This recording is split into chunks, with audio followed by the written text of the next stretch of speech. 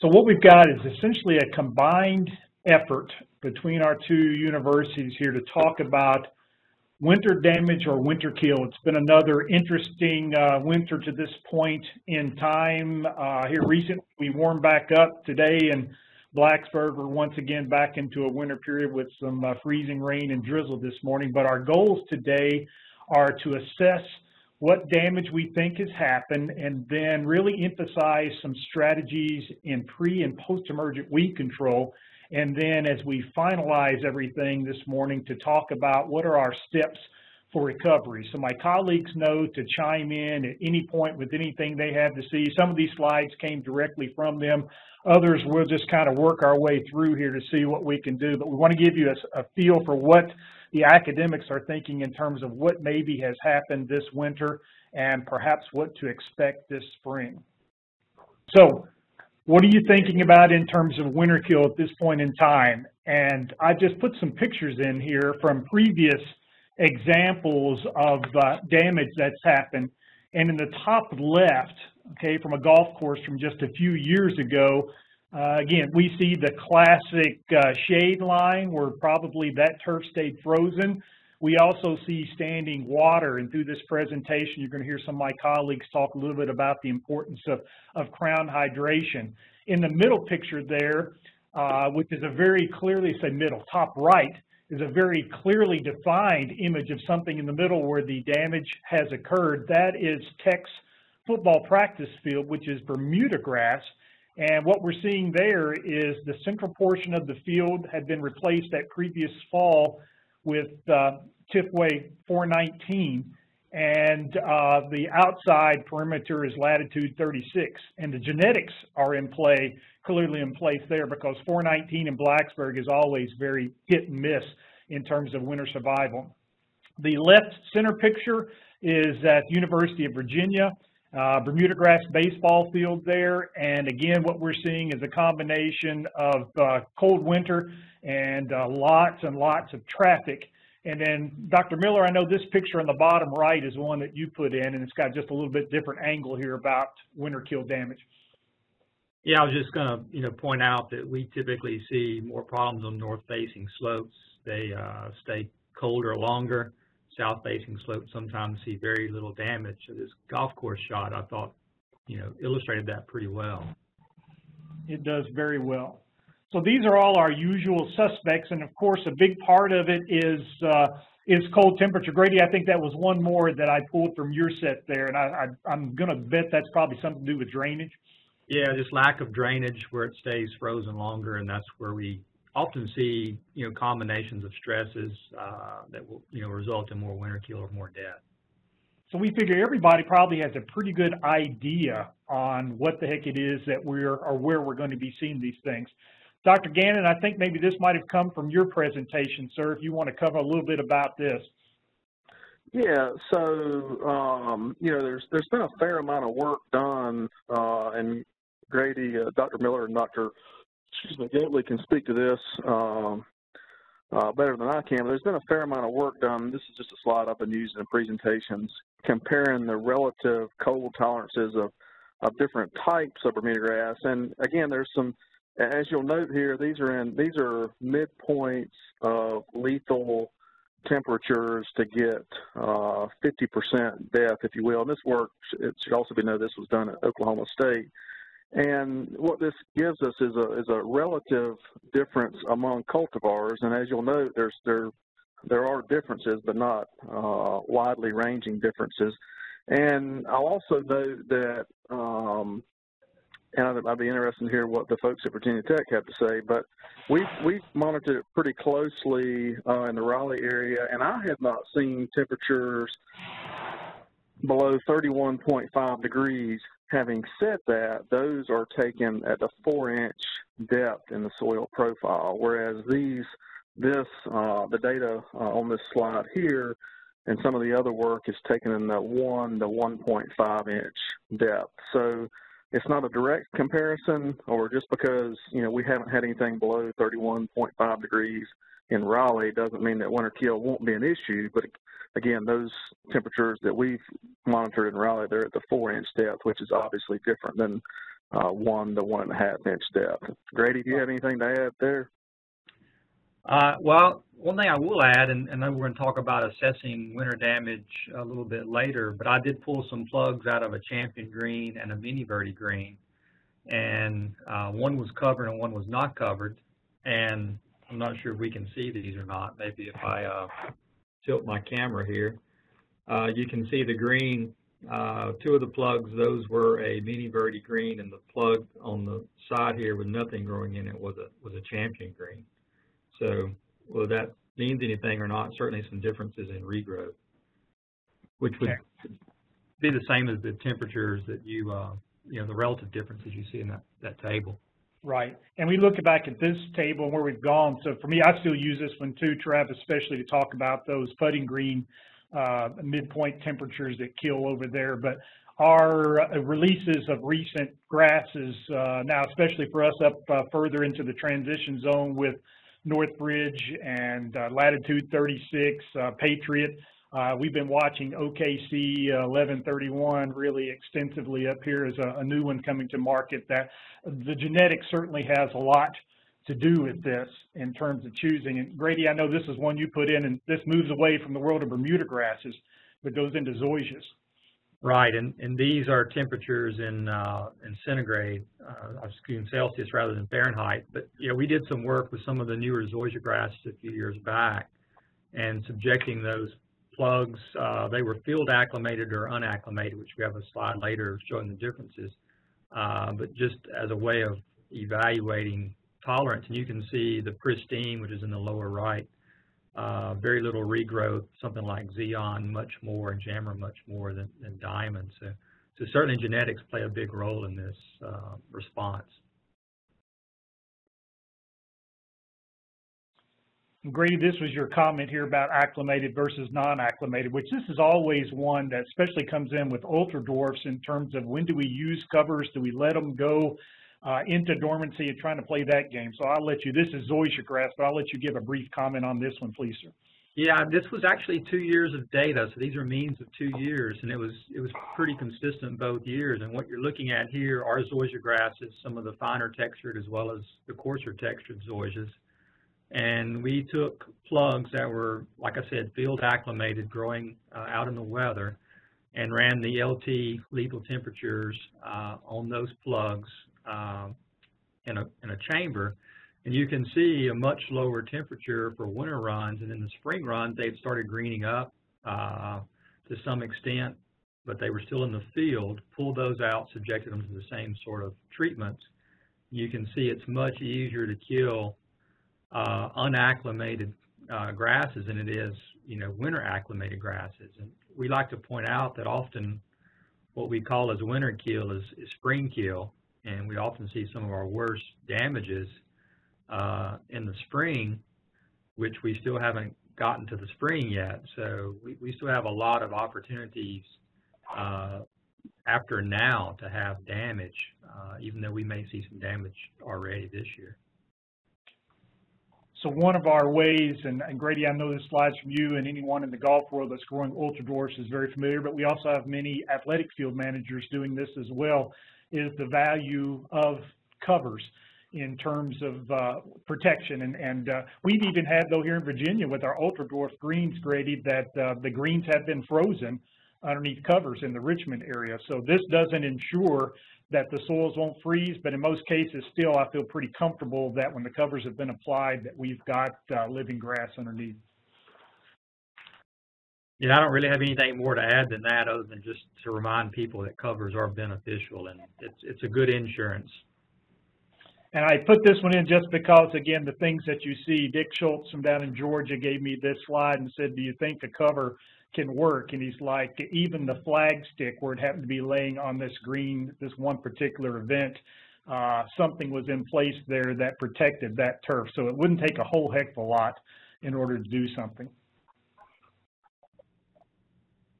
So, yeah, I mean, remembering Dr. Gannon's table earlier, and there weren't large numbers. We were looking at 19s versus 22, and you say, oh, it's not a big difference. But when you think about the buffering capacity of the soil, that can be a big difference in fluctuating air temperatures. that can allow a Bermudagrass to move much further north than one that would be less susceptible. Just a few degrees in difference in the soil temp. Here we're looking at daily air temperatures from the winter event that's got us so worried. We've compiled the weather data from Raleigh, Richmond, and Blacksburg, and you're looking at near, at least for air temperatures, highs that are at or below 32 degrees for a period of 7 days with minimal snow cover there in Raleigh. And when you look at the amount of snow we had during this event, I know in some areas we got more than others, but when you don't have more than an inch of snow, you're not getting a whole lot of insulation from that. So in Richmond, they got more snow than most of us. From Richmond to the coast, got an appreciable amount of snow during this period. They had about 8 days of below 32-degree temperatures with reasonable snow. This is Willow Oaks Country Club back in 2010. I would argue that this year they had substantially more snow than that. And I think they got up to 8 inches on the coast. Well, Jordan Booth has now joined us here. Jordan's the latest, the newest Virginia Tech employee now working at our Independence Golf Club Research. So this was home base for you, Richmond being home base now. How much snow have you gotten so far this year? We've got about 8 inches over a couple different events. But most of it happened during that really cold. That's right. Yeah, now. I think the snows were pretty timely this year, which was nice. Right when it got the coldest, we did have some substantial snow cover. That hasn't eased the concerns of a lot of folks growing Bermudagrass in Central Virginia, but I think that would have been the best case scenarios to have snow cover when it got so low. But it was limited to the coastal edges. We didn't get any, and then some other areas got minimal. And the snow cover has been, and Grady and Travis, you all provide this, what Shawn's got here, but in all my years of playing around with the different sources of covers, and especially since coming back to Blacksburg and what I see when we do get more snow here than I did when I was in the Deep South, if I get the covers basically covered in snow, it basically locks that temperature up. And my most recent set of data that we just got published showed that if we had snow cover of an inch or greater, that temperature underneath there, even on nights when we're getting close to 6-7 degrees Fahrenheit, the temperature stayed within 1 degree of freezing at that point. So it doesn't take a heck of a lot of snow in that type of situation to really provide a lot of insulation. In Blacksburg, I think we were among the hardest hit. I know you look at Arlington, Virginia, and the data is almost exactly the same here, except that our low temperatures dipped a little lower than theirs, but otherwise we both were dealing up in Northern Virginia and Blacksburg with approximately 11 days of at or below freezing temperatures. And so, that's going to cause concern for anyone. No snow cover here. That was our challenge. No snow. All we had was trace snow events, just a light dusting. Something that would. And I'll just go ahead, I'll just add to that, Dr. Askew. As far as speaking from the Raleigh perspective, and Grady, correct me on the numbers here, but we broke the record for the number of hours below freezing. We broke the all-time record, and it was like the existing one was like 149 hours or 150 hours, and I think we broke it by like 36 or maybe 40 hours. So, we're in the Raleigh area and many parts of North Carolina, we're kind of in uncharted territory as far as amount of time below freezing. So it will be interesting.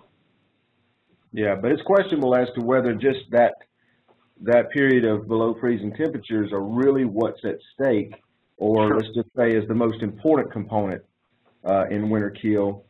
So for those that did get snow cover, just remember that snow cover was not uniform and it was not consistent. Usually windswept areas, noses, areas that tend to be more hydrated, they're going to suffer from winter kill phenomenon more than other areas. The thing that you emailed me the other day, Dr. Goatley, was interesting in that hydrated areas, when you do start getting sunlight, that solar energy is going to really be held by the water in more hydrated areas, and we can see hydrated areas having snow melt much more rapidly than dry areas.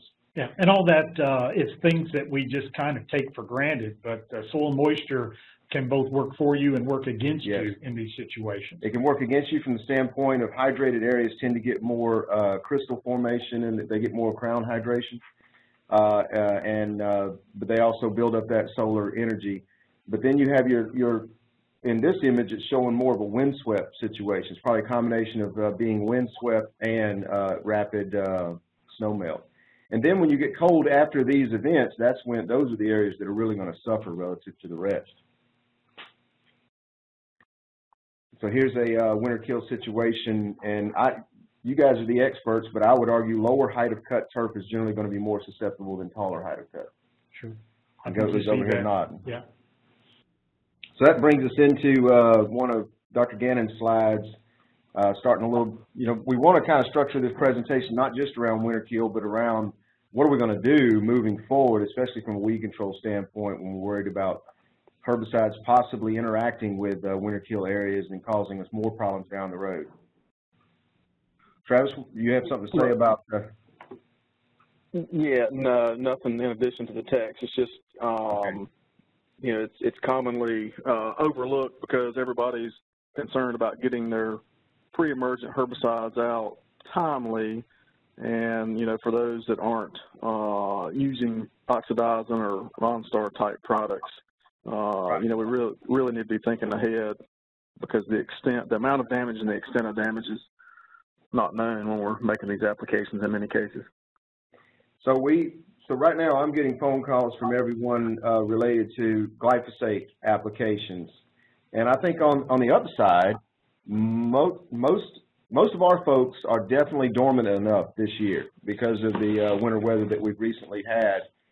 We're being hampered in our ability to get out right now with our glyphosate sprays on dormant Bermuda and Zoysia because of the rainfall that we're having. But now would be a great time. We have this little warming spell this week right after snow melt, and but it's kind of a challenge right now to get out on the turf. But I think we've got a little bit of time, and I would argue that deeper into the south, you guys probably have more dormant turf than you're accustomed to having. So if Travis, you want to comment on that maybe real quick. Yeah, no, I agree, and I think I think you're exactly right. And in most parts of North Carolina, now you get into the far southeast part of the state, perhaps that's an exception, but more years than not, people are nervous because they have a little bit of green tissue on the Bermudagrass, but even if you have, some green material, if it's established Bermudagrass areas, you're not going to adversely affect it long term by making a glyphosate application. So again, the exception of that is the southeast corner of the state, and of course it's different when you get into South Carolina. But I think it's the safest year we've had to apply glyphosate on Bermudagrass. But then the next question that I got us off track a little bit, but the other question that we were moving into is pre-emerge herbicides. We've got a question here from Bruce Suddeth. Now you guys are talking, I'm starting to get concerned about winter kill because we already have our 007 with Ronstar scheduled. Well, Bruce, Ronstar would be if you can afford it, would be a great thing to have scheduled this year, more so than any other. If you look at this slide that we have up now, it's showing reseeding restrictions for all of these herbicides, Barricade, Spectacle Flow, and Ronstar Flow, but also in the little boxes superimposed over the bars, it's showing what we could glean from the label in terms of resprigging or sodding. And notice that with Ronstar Flow on the far right there, you don't have to wait between application and sprigging or sodding. So if you did happen to suffer winter kill, Ronstar would certainly be the product of choice. And I think nowadays one thing that we have to worry about, we're going to get into this a little, Dr. Gannon has some research data, and I do as well, or some images at least that we'll show. But Spectacle Flow is kind of changing the game because a lot of people are using that in a pattern that is more of a fall application to target both winter weeds as well as weeds in step one the following spring, or the first portion of the spring. And that kind of carryover can be of considerable concern with Spectacle. But we'll get into that in a little bit. But notice Spectacle here on this graph, we're talking at the high rate 12 months of a restriction prior to seeding. So it's a little bit longer residual than some of the others. And Dr. Gannon, I believe this was one that came from your set, sir. Yes. So, you know, just simplifying modes of actions of different different herbicides that we, pre-herbicides that we use today that are registered today. You know, the differences among the products, of course, the DNAs and dithiopyr, although it's not a DNA, it has the same mode of action. So they are mitotic inhibitors, thereby affecting rooting and lateral spread and lateral recovery. So the implications of that are, if we have winter damage or winter injury, then you know, a DNA or a dithiopyr is going to adversely affect lateral spread and recovery. Whereas to Dr. Askew's point just a few minutes ago, oxidized and, of course, Ronstar type products, you know, in years like this, that's going to be the best treatment from an all things considered standpoint. Of course, you have a cost component there that is problematic for some turf managers, but Ronstar or oxidizing products, they only affect shoots, so they do not adversely affect the lateral spread and recovery of warm season turf species. And in diazepam or spectacle, it's got some shoot activity, but by and large, it affects rooting. So again, if you have winter injury or stress from any type of event, whether it be weather-related or shade or nematodes, again, that also will adversely affect lateral spread and recovery. All right, and a quick comment about Ronstar. The fact that it only affects shoots is a major benefit during winter kill, but it also becomes a challenge, or at least something that we need to work with in maximizing effectiveness of Ronstar. Ronstar is highly dependent on excellent coverage.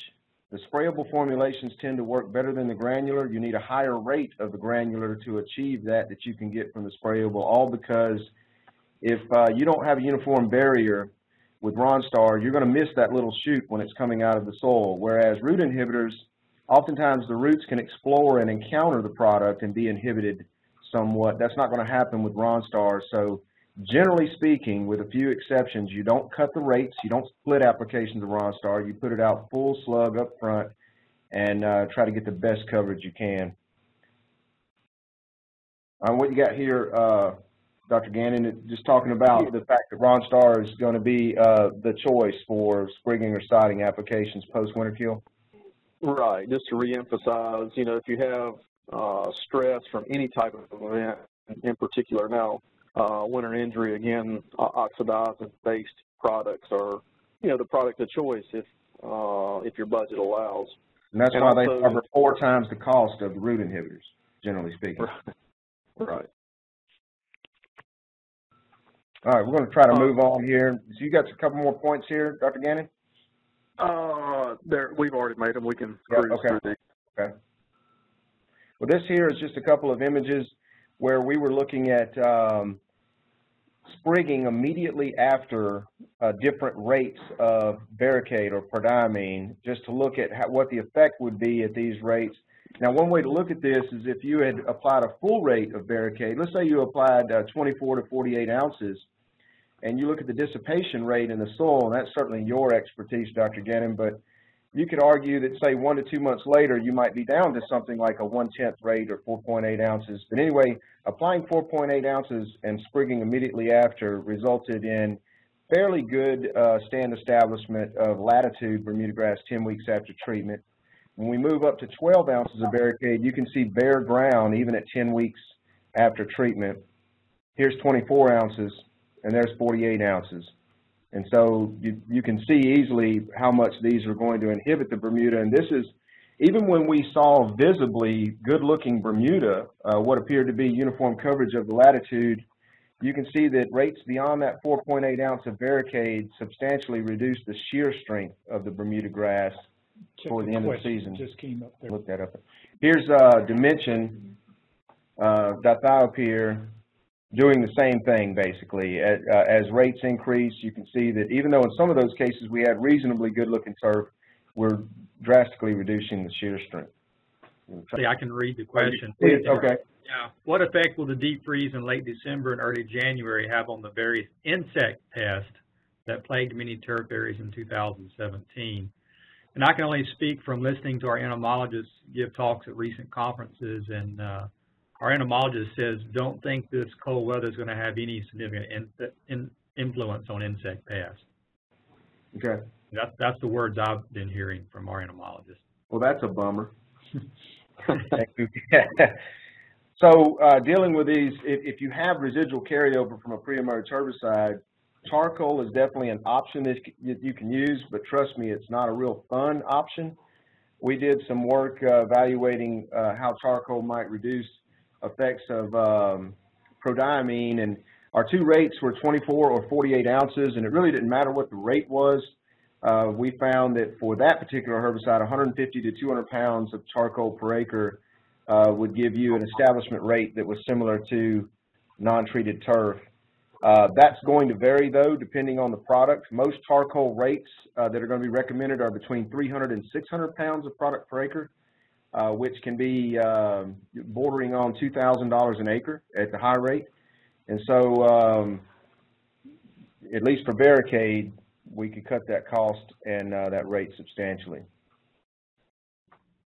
Again, I've already mentioned about how much residual there is from Spectacle. It's been a very successful product in the Deep South. You can see here the range of broadleaf weed control as a pre-emerge that it's giving us in this trial.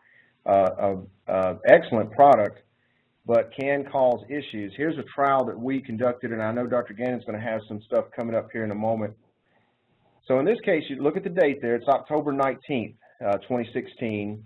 And this is what the turf looked like at initiation. There was scarcely any poa-annua present, but the purpose of the trial was to look at poa-annua control. And the product, as you all know, performed very well for poa-annua control. Here's the trial the following May, and everything surrounding it is poa-annua seed heads. And almost every Spectacle treatment we put out did a great job. But the following June, now we started this thing in mid-October. That's when the Spectacle was applied. The following June, we killed half of all the plots with Roundup to simulate a winter kill situation. So the plan was to kill half the plots and resprig those plots, which we did. And in July 17th, you can actually see the arrow on the right is pointing directly at the plot, and at a Spectacle treated plot, which has no weeds, if you'll notice, as well as thinner turf. The arrow on the left is pointing at an untreated area, which the sprigs are coming back much more vigorously, but it's full of weeds as well. So you can still see the residual carryover from the Spectacle that was applied in October the following June. Here's another image just showing it a little bit better. This is 1 month after the sprigging event. And as you look down those rows, you see dark green and then kind of light green yellowish and then dark green again. And you know, I've got the arrows pointing at these light green or yellowish plots. And I've labeled them, you know, Spectacle as a split 3 ounce followed by 3 ounce, or Spectacle as 6 ounce up front. And arguably, Dr. Gannon, those aren't high rates. You know, those would be very reasonable recommended rates. And look, let me also say, though, that in this trial, we got 100% cover of Bermudagrass in what I would argue was a reasonable time frame, even though we did see these effects from Spectacle. But I'll also say we had this turf on a 4 irrigation events per day program continuously, so it was a best case scenario in terms of sprig establishment. And we were able to establish regardless, but we did see at least some level of residual influence of the Spectacle. It did not inhibit sprig establishment, but it was there. Right. I'll turn it over to Dr. Gannon for some work that he's got here. Yeah. So this is some work, and I'll preface this by saying Spectacle or Indaziflam is an excellent herbicide, free herbicide. And for those that may not be as familiar as others, you know, its greatest attribute is also its worst attribute, that being it's very, very persistent. When we think of pre-emergent herbicides that we use in many turf settings, if you take a prodiamine or a pendimethalin, typically an average half-life rather is, you know, 45 to 60 days. whereas an average half-life for indaziflam is 120 to 150 days. And, of course, that gets at the point that Dr. Askew was making earlier with some of the seeding, reseeding and resodding and sprigging restrictions. But so the point of all that is that it's an excellent herbicide. It controls many common and troublesome broadleaf and broadleaf and grassy weeds. But again, if you get injury from anything and you have spectacle on the ground, the reality of it is that you're going to be dealing with injured turf for a significant period of time, and particularly as you get up into Virginia. I mean, it's even hard for us in most of North Carolina to grow out of the injury in a given year. And as you go north, of course, that problem is exacerbated. An advanced slide. And this is just a picture of a golf course in Wilmington. That picture was in Wilmington, North Carolina, in the southeast corner of the state. And that picture that we just saw was actually taken in like July 10th or July 11th. So again, you're going to be, if you get injury from anything, if you have spectacle down, then you're going to be looking at that injury for a significant period of time.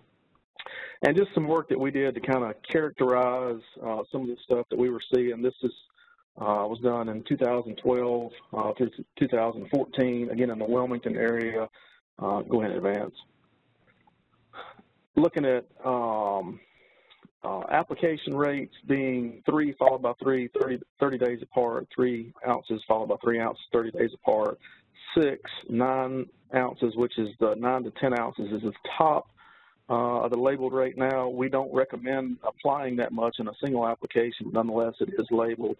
We also included 12 ounces, which was labeled on the old 20 WSP label, but is no longer labeled on the spectacle flow. So we looked at different application rates, different application timings, and in this particular area, we had areas that were previously injured / stressed, and that was from spectacle application the previous year as far as where we saw injury. And the stress in this particular test was, it was a moderate nematode pressure area, as well as a 40% reduction in sunlight in this particular area. So it was a shade line. So it was 40% reduction in sunlight. Go ahead, next. And we won't get into the data in great detail here, but across the bottom we see different rates that we evaluated across the y-axis. We have percent Bermudagrass cover, and the white bars being non-stressed, yellow bars being stressed, and this is year 1. Again, even when we applied 12 ounces of product per acre, which is no longer currently labeled, we didn't see differences with respect to Bermudagrass response or Bermudagrass cover. Next. However, in year 2, we see that as we increased the rate in the stressed area, as we increased the spectacle rate in the stressed areas, we got increased Bermudagrass damage or reduced Bermudagrass cover. These particular data were taken 56 days after the April sequential application. So again, on into the summer here, we had significant reductions in Bermudagrass cover in the stressed areas. So again, they weren't the same plots, but they were in adjacent areas. So it begs the question, what's the difference between year 1 and year 2? Next. Again, in year 1, obviously, indaziflam did not adversely affect Bermudagrass, regardless of the system, application, or rate or timing, excuse me. However, in year 2, we did see significant reductions, particularly in the stressed areas. And again, that begs the question, what was the difference? And again, this is in the Wilmington area, and this is, it looks intimidating, but it's quite simple. And so this is accumulated temperatures below freezing, it's number of hours per day.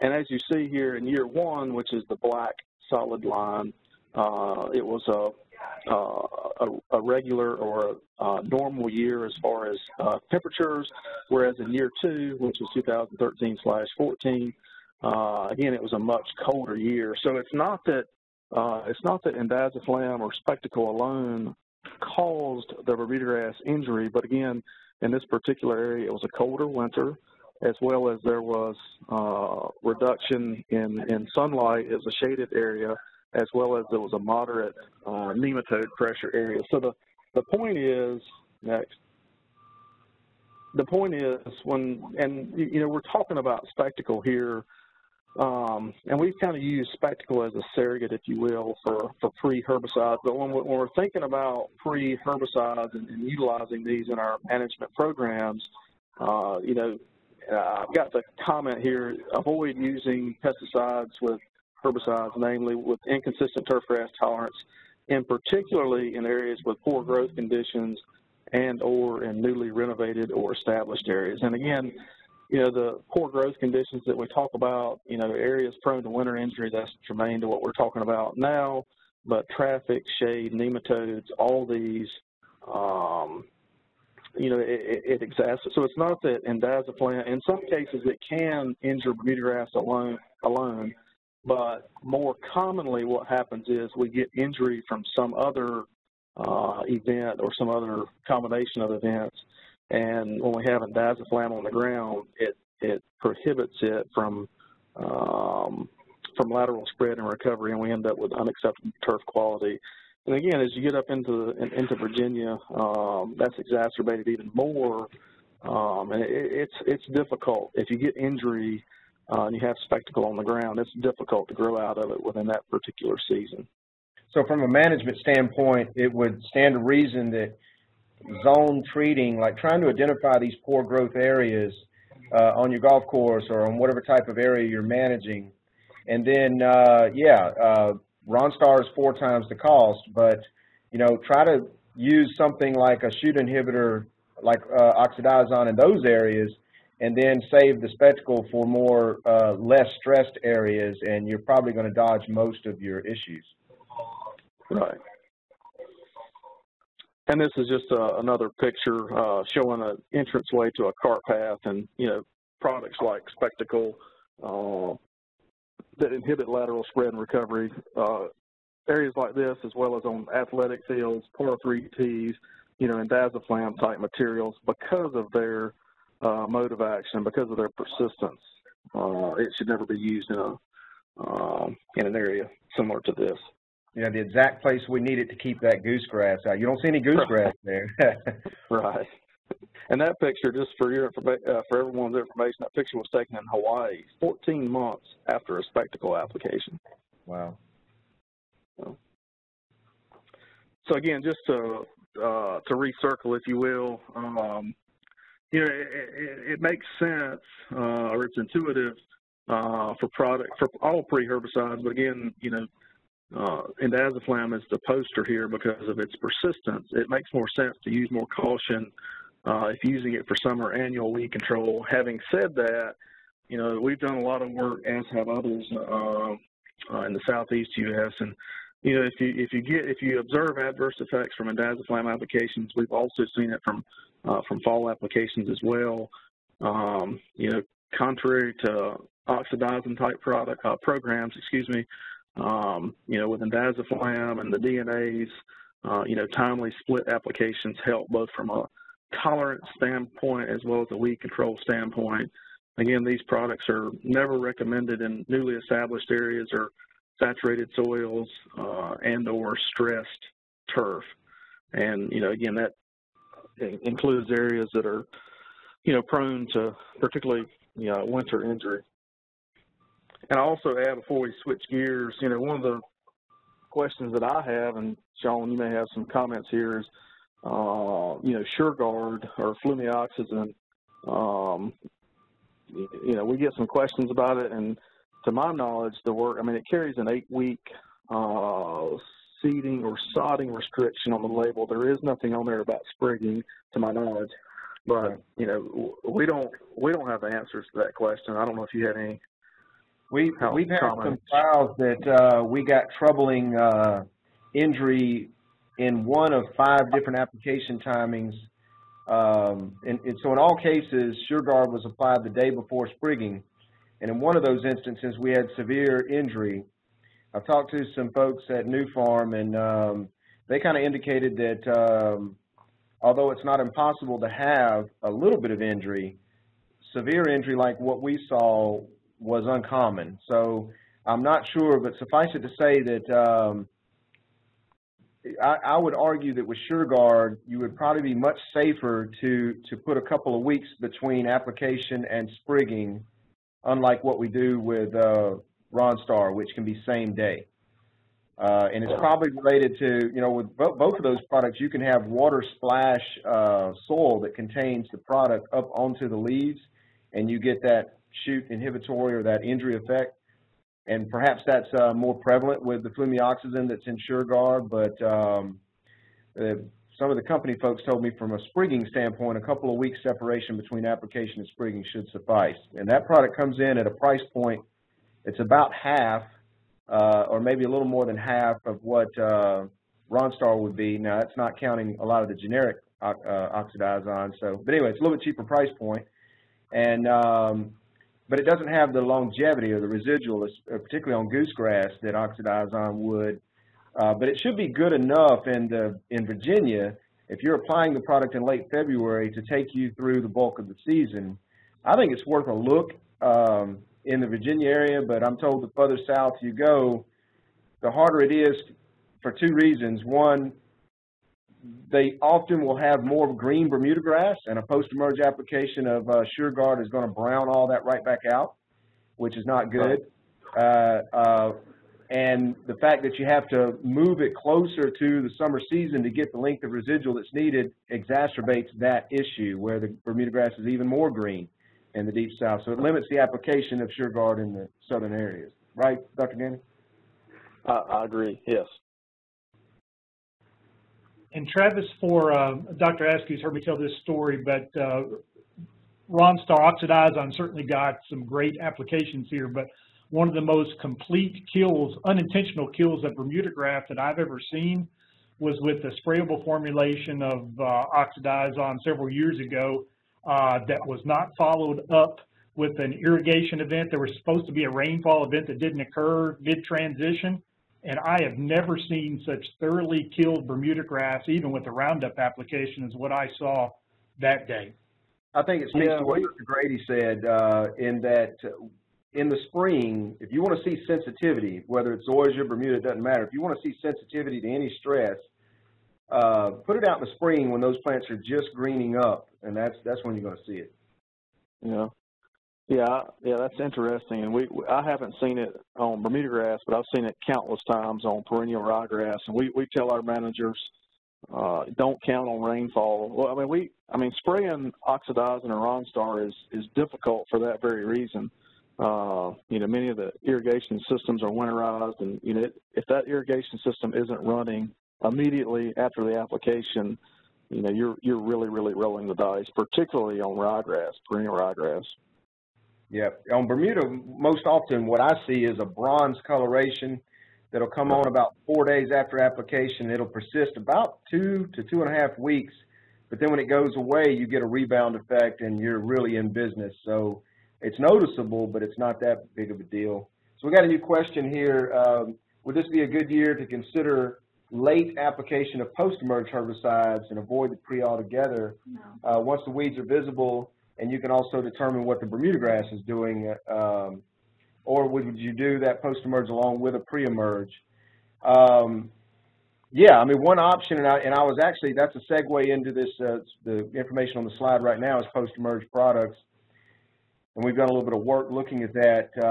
From an athletic standpoint, our athletic field managers seldom have the luxury of using residual pre-emerge herbicides, so they're all trying to manage with very short-lived residuals or with all post-emerge herbicides. So one tactic on a budget to deal with winter kill issues is using a cheap product like prodiamine. You can go out with a half rate.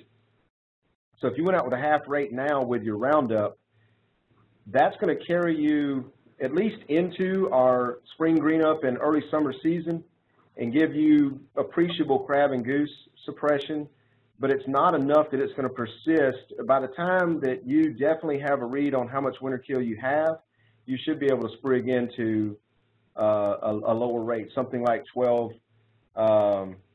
maybe even to 24 ounces of prodiamine. What do you think about that, Dr. Gannon? Yeah, I agree, and I think that's you know, if you're not able to afford oxidizing-based programs this year, I think that's your best plan. Yeah, I mean, it's not Cadillac. Oxidizon really would be the best way to go, but on a budget, it could definitely, and that'll take you into the early part of the season. Your sprig take might not be quite as fast, but it's probably going to be pretty good. At that point, though, you're going to be depending on post-emerge herbicides to grow those sprigs in, and Revolver, Tribute Total, and Carfentrazone are some of the safest products. The Quicksilver, Carfentrazone, that's a really good product for broadleaf. I typically wouldn't recommend it because it's fairly expensive and it's only going to address seedlings. But if you have an explosion of seedling broadleaf weeds, then it's worth the application to free up that space for your sprigs to grow in. Revolver and Tribute Total both are going to give you broad spectrum suppression of grass, broadleaf, and sedge weeds in the case of Tribute Total, but they do come at a cost, price-wise. Grady, there's a question that popped up that I can't see. Can you share that one? Well, the last one that I have was one y'all just read. Would this be a good year to use very late application of post-emergence once weeds are visible and Bermuda is actively growing along with pre-emergence? Yeah, we just had one. If you'll send it again, there was one I saw for diamine. Send it to all participants. Yeah, send it to all participants, and that way we'll be able to see it here. But I saw one on diamine and overseeding. Whoever sent it, please try again. Oh, yeah, we'll get to that in just a moment. Here's, you know, our market-leading post-emergence crabgrass product is Drive, and you can see that Drive is in the foreground. We got another very popular product for cool season grasses, which is Pilex. It carries some limited registration in Bermudagrass as well. And you can see that in the background here. Both of those are very injurious to Bermudagrass, and I would argue in Virginia, especially in a situation like an athletic field, we just don't have the time or the heat units in the season to be playing around with injurious products. And that's why I would probably spend the money on something like Revolver or Tribute Total and catch the weeds when they're very young to avoid having this type of injury, because that type of injury can persist for 2 to 3 weeks. Here's that question. Should we use a prodiamine product for Bermudagrass that was overseeded with rye in the fall? Softball fields and Parks and Rec Department. I guess for softball field, for outfields, things like that, you can definitely get away with that. That shouldn't be an issue. Again, I wouldn't use high rates because what we're concerned about this year is winter kill. And once you get ready, if you're going to transition that rye, you might find that there's not a strong Bermuda base under it, so you don't want anything inhibiting the potential to put sprigs out. So that half-X rate? Yeah, so that half-X rate. But if you're going to maintain a two-grass system and you're not necessarily worried about your Bermuda base, which that would be uncommon, then yeah, there's no issue there with using the prodiamine on the recently overseeded ryegrass from last fall, using the prodiamine this spring. Yeah, as long as it's up and growing and it's got a deep root system, shouldn't be an issue. Here's crabgrass suppression. Now, the plants were a bit bigger than I would have wanted them to be at the time of application in this scenario. But what Tribute Total often will do, this is at 3.2 ounces, is it'll stick those plants right where they were on the day of application. Young plants, it'll kill them, crab and goose. It's a little bit stronger on goose than it is on crab. But if the plants are multi-tiller, usually it's not going to kill them outright. It's going to stunt them. And the beauty of it, though, is they'll remain stunted for over 6 weeks. And oftentimes in Virginia, that's long enough to get us into the end of the season. We don't have much season as it is. In that study that we were looking at for sprig establishment, here's products that work pretty well. And again, you see Revolver and Tribute Total rounding out the bulk of those. Notice how Revolver was 17 ounces plus Drive, how much that lowered. Actually, I'm sorry, that we're looking at control here of goosegrass. Yeah, that's a point that I wanted to make, that the Drive actually antagonized the control with the Revolver. We've done a lot of work trying to get all-in-one combinations to get crabgrass and goose, and Revolver is far superior on goosegrass than it is on crab, but adding Drive is not a good idea there. You can see with that bottom line there, lowering the control. Have you ever seen that, Dr. Gannon? We have, yes. And then here's some products that didn't work so well. We hear a lot about Speed Zone, and there's been a lot of people that have had really good success with Speed Zone on goosegrass, using it on Bermuda. The key to getting that to work is repeat applications at 2-week intervals. Some of the best programs, though, that I've seen were the full rate at 2-week intervals, which is off-label. When you lower the rate to try to meet label requirements, it becomes more of a struggle. The plants better be a little bit younger. Dismiss is a good suppressant, and there's a Dismiss Syncor program on there, but they just, again, plant size has to be small for these type programs to work, and Drive is never going to address goosegrass. Here's just a few images from a different trial showing how at sprigging, now this would be, say, day of, applying Ronstar on the day of as a granular. This is, at sprigging, is the only situation in which I would recommend lowering the Ronstar rate relative to what the label's telling you. I think most people out in the field are doing it anyway because of price. But in this case, you can see from 100 pounds of Ronstar to 150, and 150 being the high labeled rate for sprigging, 200 is the high labeled rate for mature turf. But at 150, we do see a difference in the establishment rate. Now, I would also make the argument, though, don't hide behind a weed for fear of a herbicide. I often see people ignoring heavy weed pressure, which is also, everything's green because there's weeds out there, but those weeds are slowing down your establishment rate just like 150 pounds of Ronstar might. But anyway, about 125 pounds of Ronstar is my recommendation for sprigging. And you can see Drive in this situation, I think Drive applied timely soon after sprigging before the real growth starts can be a good application for an establishment event. But once you're up and going and the sprigs are actually growing and producing laterals, Drive will take out about 3 weeks of your season. So take those couple weeks out before the sprigs wake up and really kick in. Otherwise, Drive, I think, is too injurious. Yeah, and Dr. Askew, I'll add to that. With the Drive, with the lower rates, you know, I think you got some marginal tolerance there early on, but it is, we saw with a lot of the seeded cultivars, it's been about 10 years ago, we haven't worked with them more recently, but you really need to apply Drive alone early post-emergence at the half rates. In other words, don't apply it with an adjuvant. The other thing to add to that slide is, you know, don't forget about MSMA for those that can still use it. You can use early post-emergence on sprigs. You can use half rates of MSMA, so a pound active of MSMA, and, you know, it's going to take repeat applications, but that's also a good treatment early post if you're in newly sprigged areas. Oh, that was the biggest loss was in athletics, where, you know, we're always having to sprig to recover from wear. The loss of MSMA was very painful in that segment of the market. And yes, it applies, you're right, it applies very well to winter kill situations as well, anytime you're growing. I think Dr. Miller's already shown us his handiwork here in doing this, but of course part of what you've got to do is to start assessing where you are at. So be sure to pull some of these samples from your supposed problem areas, and you'll quite quickly know, again, within a week's time, if you don't see appreciable greening, then you've got a pretty good idea that you've got some significant damage there. So there's nothing that's too elaborate involved in pulling some samples and checking for what your recovery rates are going to be. And it doesn't have to be fancy. Pull them, put them in a windowsill. We've talked to several turf managers that have already done that on both Bermuda and Georgia and Virginia. And despite how much we may have scared you all with this webinar today, everyone that I've talked to, except for what Dr. Miller just showed us, has gotten full green up from, but they were all, the ones I'm talking about were all fairway samples. None of them were greens.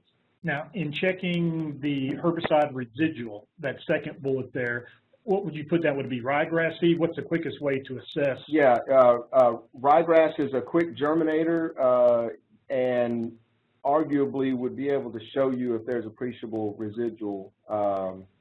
So, yeah, you can. Yeah, ryegrass would probably be the best. Okay. It's so fast.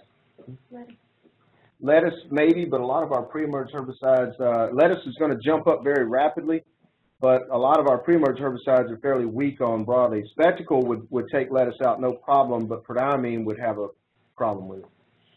So as we kind of tie this part together and be thinking about your questions for us here to what you'd like to ask while you've got this group of folks around, but we talked about, you know, the potential. And again, as Shawn said, most of what we're seeing even here in Virginia colder state, even further north into Maryland, is most people are telling me they're still very optimistic that, hey, I'm seeing a lot of green tissue out there. So do keep that in mind. But if we do have damage, and this is always one of the ones that really concerns me, and Grady, if you have a comment here, I always tell people, remember the sod farms aren't immune to the damage as well. And if we have that type of winter, quite often that's where it gets interesting, is if our people that are providing sod and sprigs have appreciable damage, because I know a few folks that were protecting some things with covers, but that's not the norm for hundreds of acres. So it's one of these, be paying attention and start thinking about if you think you're going to need grass, you might want to be talking about that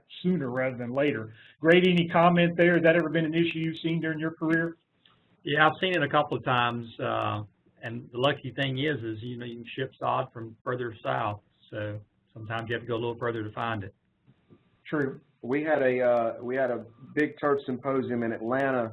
It was all the deep south weed scientists were there, and there was a lot of concern. There were some comments made that they believe that they're going to see winter kill, at least in some fashion, all the way to the coast. Probably it's going to be limited to folks that tend to not cover their greens, and for years have been able to get away with it.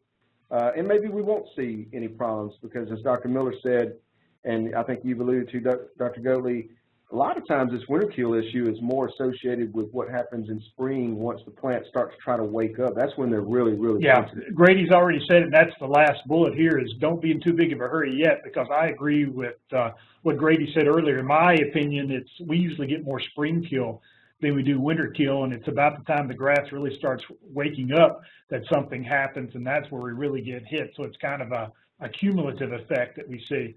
I tell people also in the world of seeded Bermuda grasses, again, if you go that route, think about how that is impacted by the use of these trees, because their Ronstar is no longer an option for you in terms of if you're going to use seed, and even as the improved seeded Bermuda grasses, zoysia grasses, are they available? And if so, what's the price that you're paying for? Something for those of you who have been following these Turfgrasss Tuesday, and we'll be talking about this, and we've been doing quite a bit of research last few years here, is dormant sprigging. Mike Skelton is one of our sports field managers up in Culpeper, and Mike's going to be speaking in March during our Turfgrasss Tuesday, and he's been working with me on doing both dormant seeding and dormant sprigging trials, and we've had a great bit of success. So it is an option, as crazy as it might sound, that we've already put our 2018 trials. The first January trial went in about 3 weeks ago. And again, much tougher winter this year than last year, but I'm anticipating that we'll probably be able to grow off Bermudagrass sprigs that were planted in January in Blacksburg as we did last year. Time will tell. And when you finally kind of know what you've got, hopefully you're past those last freezing dates, etc., I tell people you need to be prepared to fertilize and mow these grasses, and basically in some instances treat this as if it is a grow-in. Manage your traffic, manage your irrigation, and especially in terms of sports fields and heavily trafficked areas on golf courses, do something that's going to regulate that turf use until that establishment is as far along as it can possibly be. Grady, I'll shut up for a second and let you chime in here if you have anything else to add about this. No, I agree wholeheartedly. Good comments. We got one more comment from the crowd.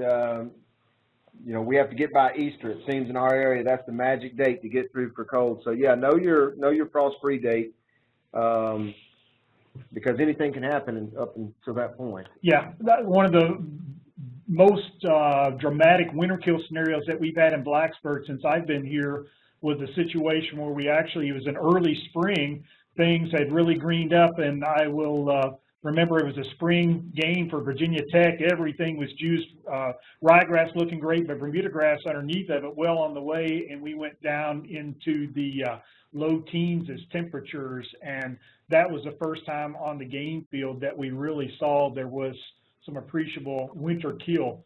And again, to that point in time, we thought we were in great shape. So keep the questions coming in for us. We've still got a few more minutes that we can go. As we wait for any questions that come in, I'll remind anyone that wants to listen, especially anyone from the world of sports turf, that March 20th will be our next Turfgrasss Tuesday webinar, and that is going to feature the aforementioned Mike Skelton of Culpeper Parks and Rec. And I've partnered with Mike a couple of times now at STMA and VSTMA programs, and said, you need to do this talk. He calls it Doing More with Less in Sports Turf Management. And Mike does some pretty amazing things there in Culpeper with a very limited budget. So anyone in the world of sports turf can pick up a few tips from Mike and probably also share some with us. Other things coming up here in the near future in Virginia is Come to the Bay at the Virginia Beach Resort and Hotel Conference Center. That's February 27th and 28th. Our VSTMA Field Day is taking place at Mike's facility, Culpeper Park, April 25th. And Come to the Valley is another Virginia Turfgrass Council sponsored event, which happens at the Frontier Culture Museum of Stanton, Virginia, May 8th and 9th. And finally, our biggest research fundraising event of the year is our Virginia Golf Turf Field Day and Golf Tournament, which this year is taking place at Independence in Midlothian, May 21st. Anything to add about that, Jordan? No, we're excited to have a lot of teams out on the 21st and raise a lot of money for research and kind of show off the new facility there. So we're excited about it, and just kind of following up on a couple things.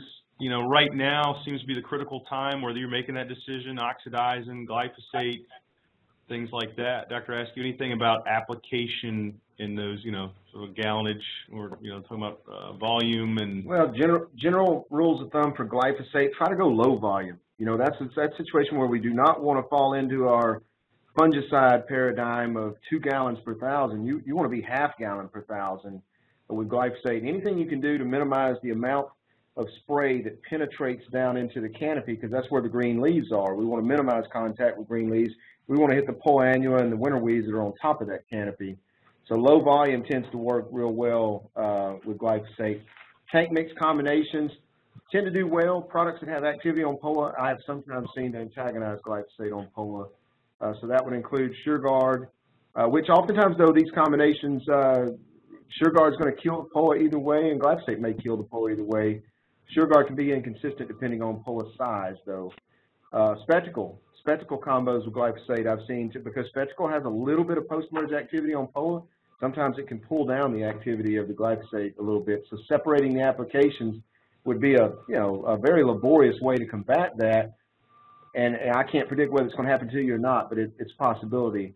But yeah, and you're right. Now's the time. It's just trying to dodge the weather and get out there and get stuff on. We're dormant. We're good to go. Just try to be low rates on your root inhibitors if you're using those, or go to a shoot inhibitor like Ronstar or SureGuard. Dr. Miller, Dr. Gannon, any dates of upcoming events from your all's perspective? I'm going to have Shawn read a question here in a second, but anything coming up that you all would like to broadcast? Yeah, on March the 13th, we have our Western Turf Conference, which is mainly a landscape sports turf park and rec conference. It's in Flat Rock, North Carolina, just south of Asheville. And registrations via our Turf Files website, or normal website we use for information.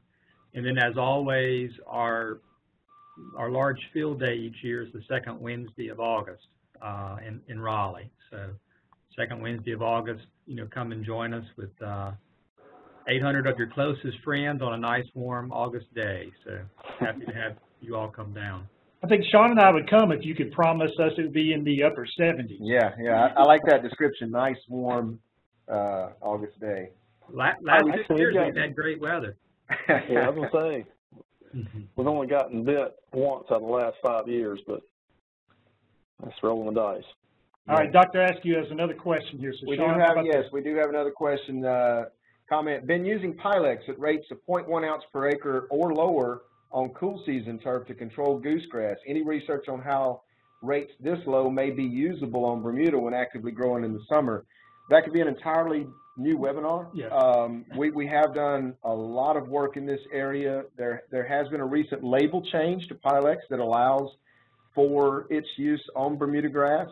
In the deep south, those rates can go as high as 3/4 of an ounce, and in our area they can go as high as a ½ ounce.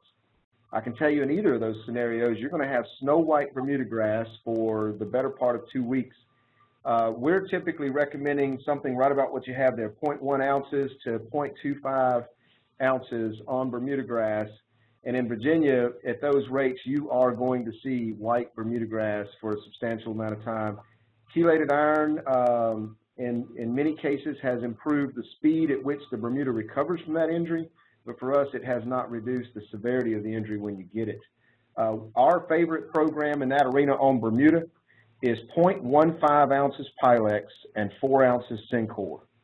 That combination for us, on some Bermuda cultivars, it's still pretty darn injurious, but it's the best balance that we've gotten for killing large goosegrass plants, but minimizing the period of injury that you're going to be dealing with, depending on the Bermuda cultivar you have. In cool season turf, injury is not the issue at those rates those low, and yes, those low rates will get goosegrass, but they will not get crabgrass. You're going to have to get up well above a ½ ounce per acre to get crabgrass post-emerge with Pylex. All right, well, we want to thank, in particular, Dr. Gannon and Dr. Miller for taking time to join us. It's always a pleasure to partner with our colleagues from other states. You guys did great today, and we expanded this event to some new states in terms of doing that. So we appreciate everyone that was able to join us around. We'd really appreciate if you give us a few minutes of your time to complete the survey, which will automatically come up, give us some feedback on what did or did not work. And we hope that those of you, especially from the world of sports turf, that you'll join us on March 20th for that special webinar that will feature Mike Skilton on doing more for less. Grady, Travis, any last thing you guys would like to say? Let's hope for an early spring and it stays that way. Yeah, amen. Absolutely. Travis?